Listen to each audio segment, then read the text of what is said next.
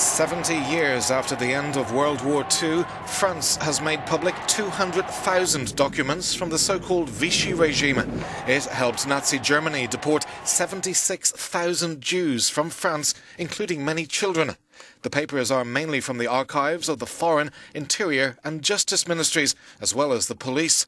S'il y a des dossiers sur lesquels on pourrait avancer, à mon avis, c'est sur la... If there are documents that will help us progress, in my opinion, it's better to know about the collaboration, and mainly about the military collaboration between the French and the Germans, the collaboration amongst the most fierce of the French Nazism and fascism that were working inside the German organizations.